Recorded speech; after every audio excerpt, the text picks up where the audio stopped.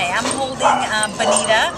Her ID number is A4882530, and she's a tan, smooth fox terrier mix.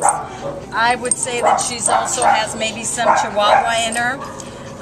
She's 10 months old, and she came to the shelter as an owner surrender on September 29th, and they're both available now. Come on, come here. The friends at the Baldwin Park Animal Care Center have found that she seems to be good with small children. She has high energy. She is housebroken, and she's pretty good on a leash, but may need obedience classes and obedience training. And it says that she gets well along with dogs and cats.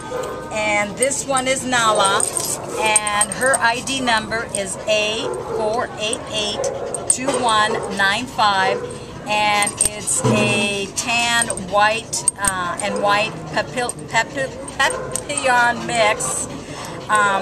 And they think that she's about 10 years old.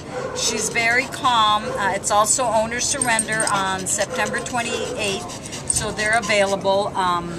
The previous owners had owned this one for 5 years and had to give her up because they couldn't take care of pets anymore. And they said that she seemed to be good with small children, and it says she showed signs of being housebroken when I took her out, and she walks pretty good on a leash. And of course they were together in the same kennel, so they get along well with other dogs. This one's about 12.5 pounds, and this one's 9 pounds. And that's strange. This one says she came from Arcadia, and that one from Roland Heights.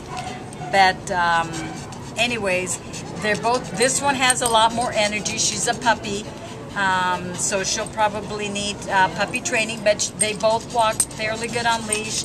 They're both affectionate. This one's a lot calmer. Yes, you are. Yes.